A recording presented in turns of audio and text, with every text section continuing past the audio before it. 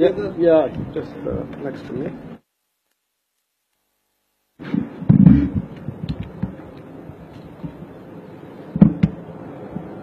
Yeah, I use my eyeglass. Is that okay? Sure. Oh, no.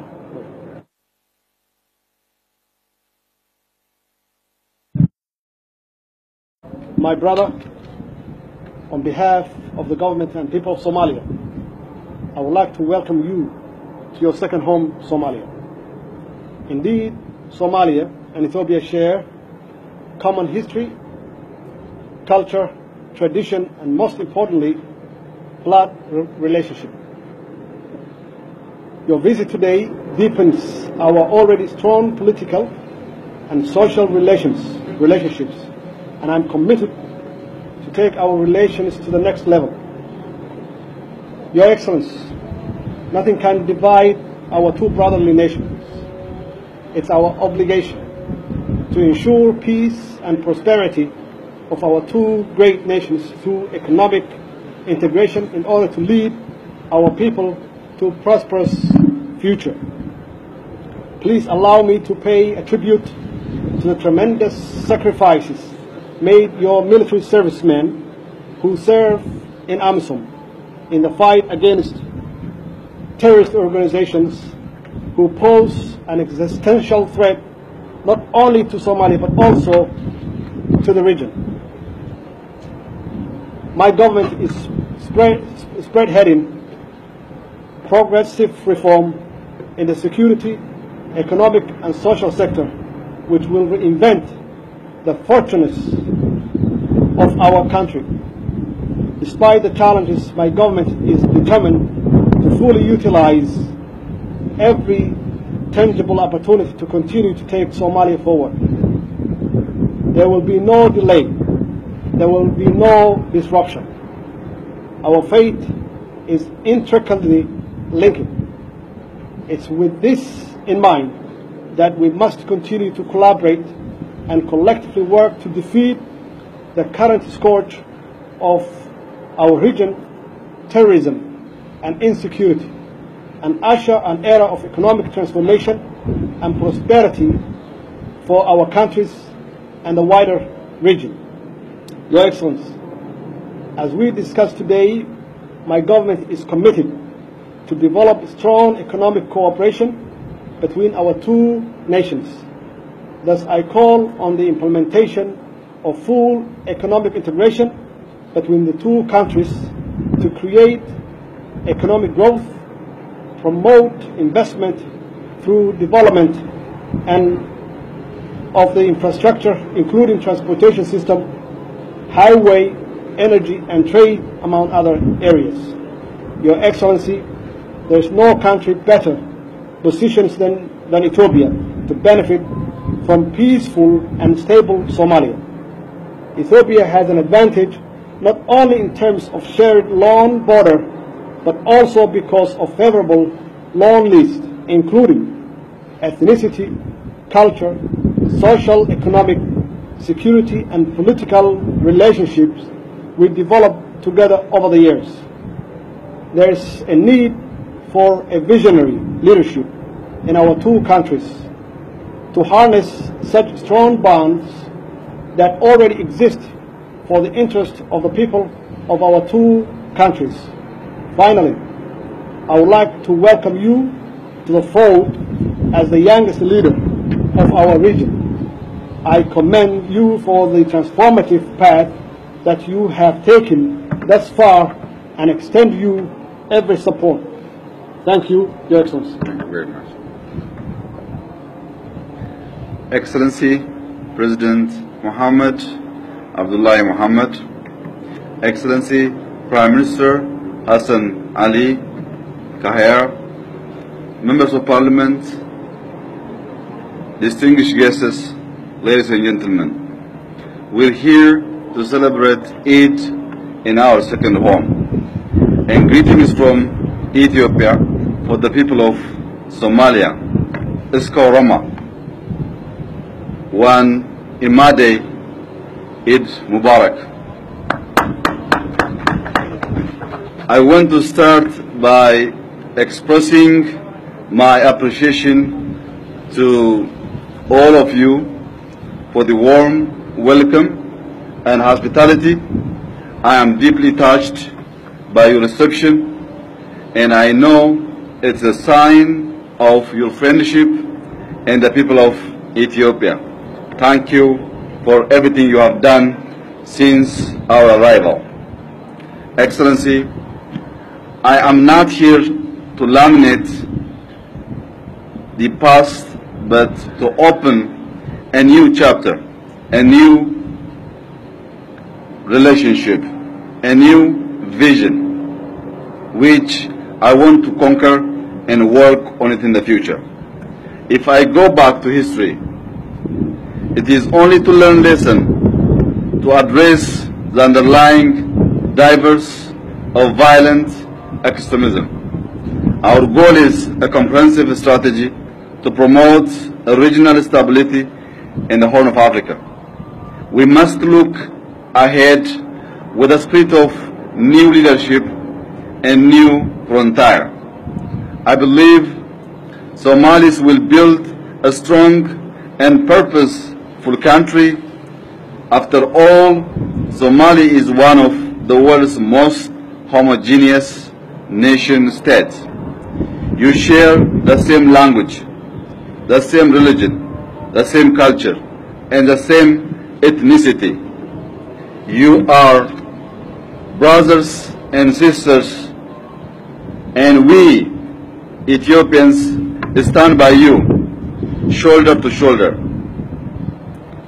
The new frontier for our region, I believe, should be closer and full regional integration, where minds are open to ideas and markets are open to trade.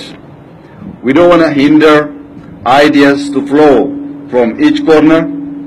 We don't want to hinder markets to flow from each corner, which help us for both nations and both people. It's a vision of a common trade area where people, ideas, goods and products move freely across borders. It is a future where we work to enlarge opportunities for our people and work for economic security that give our children and grandchildren great hope. It is a future where we abolish trade barriers. It's a future where we will create a single market in our area, in our region. It's a future where we stimulate more products, more production, innovation, and private enterprise, both here in Mogadishu, also in Ethiopia.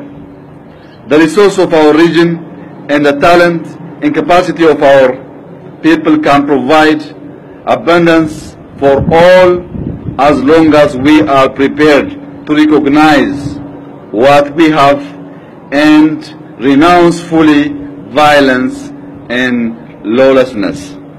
This vision of the region, a diversity of states, each developing all its culture, each solving its challenges according to its own way, but all of us tied together with a shared purpose and respect one another. I am here to tell you such a common project is quite possible. I am here to tell you that we can strengthen and consolidate our partnership. Finally, which I would like to emphasize, in my belief, we need to adopt and implement a border and joint strategy to promote regional stability in the Horn of Africa.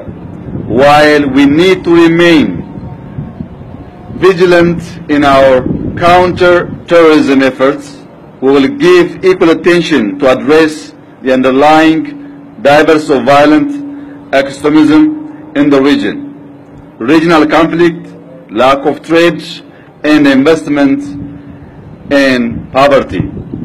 In closing, I want to reiterate I am delighted to be here.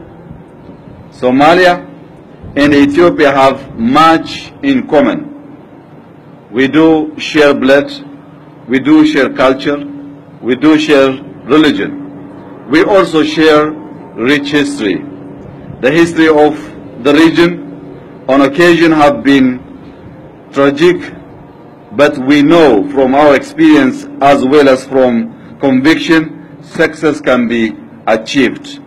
We can march out of the darkness into the sunlight. We will stand side by side, shoulder to shoulder. We can do better, and we intend to do so. Wahan Urjainai Somalia Gul, thank you very much. Thank you very much. So we'll see you now. Thank you.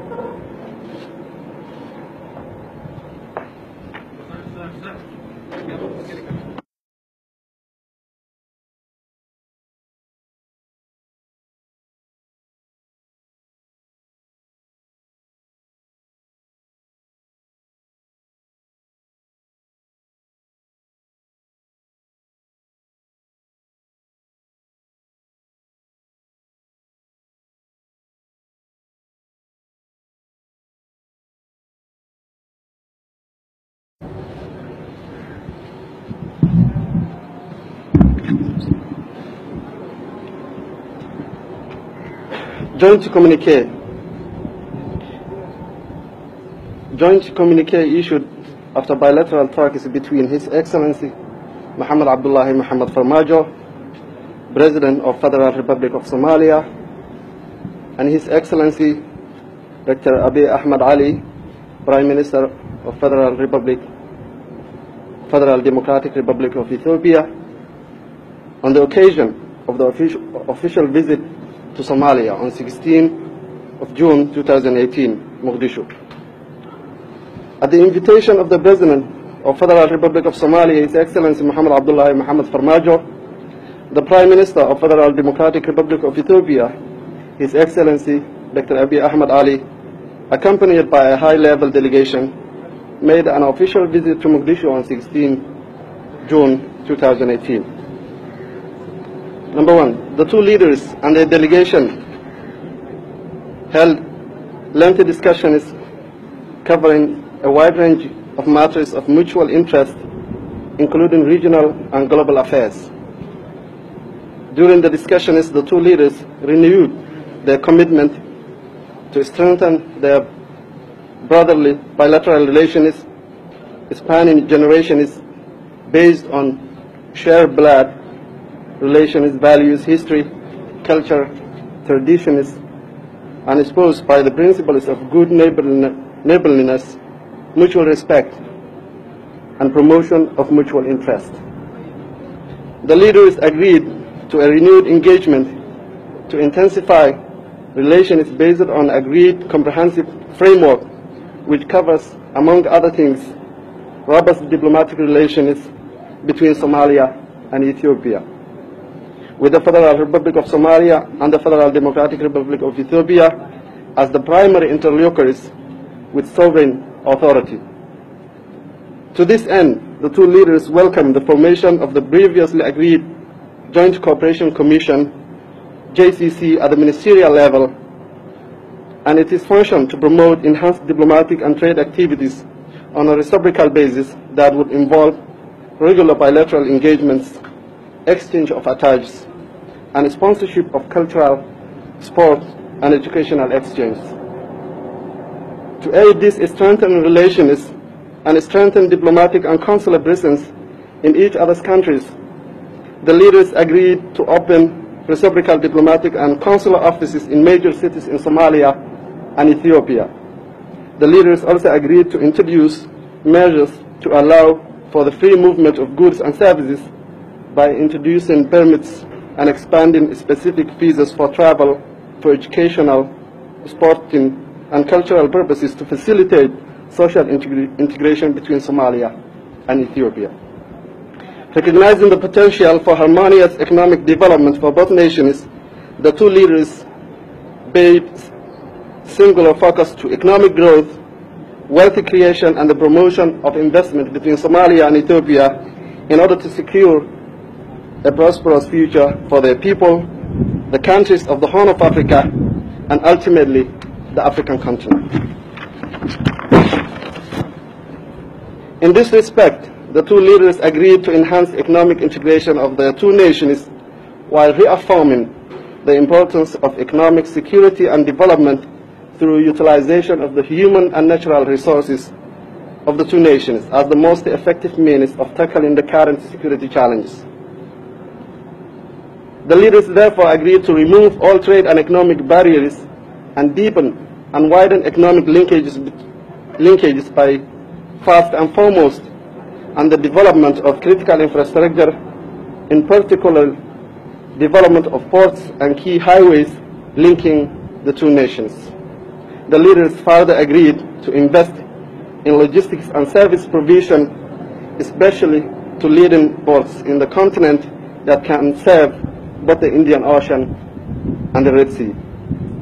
In an effort to attract and retain foreign investment to the two countries and the Horn of Africa region, the leaders agreed on the joint investment of 4 key seaports between two countries and the construction of the main road networks and arteries that would link Somalia to mainland Ethiopia. The leaders agreed to constitute a designated joint technical team that would immediately embark on key tasks of outlining this substantial undertaking to fully take advantage of the larger market with more opportunities and greater economics of scale for business. The leaders agreed to encourage and incentivize investments, particularly through the private sector in both countries, in order to create jobs and facilitate full economic integration between the two countries.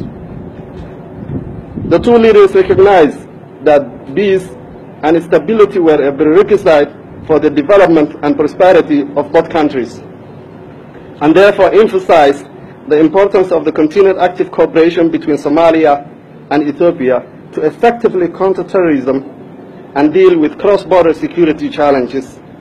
The leaders both condemned terrorism in all its forms and manifestations and underscored the need to actively collaborate.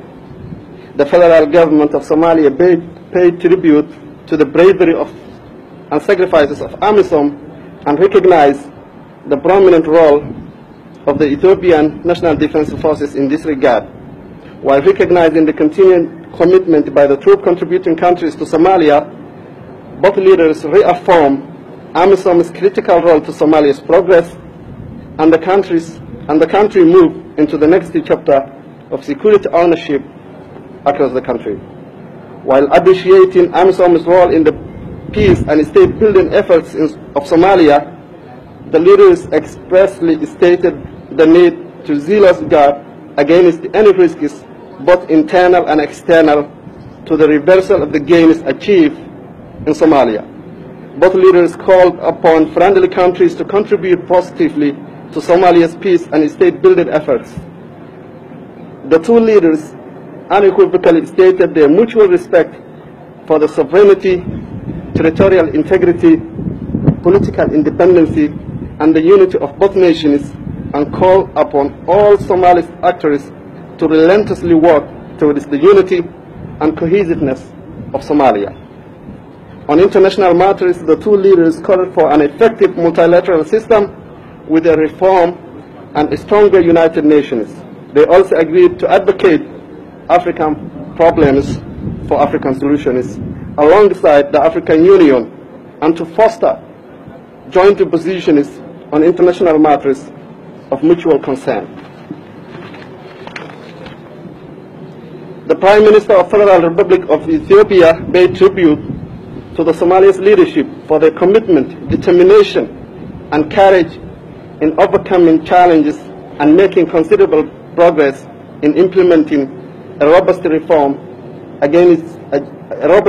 agenda and moving Somalia firmly towards the path of sustainable peace and development.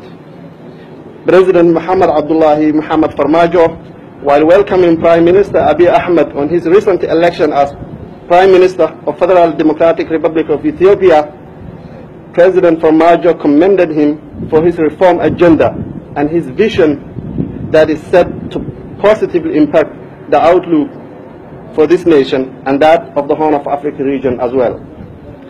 President Muhammad Abdullahi Farmajo, on behalf of the government and the people of Somalia, expressed the unreserved appreciation to his brother, Dr. Abiy Ahmed Ali, who is on his part thanking the President of the Federal Republic of Somalia and the people of Somalia for the warm, gracious hospitality accorded to him and the members of the delegation during their visit in Somalia.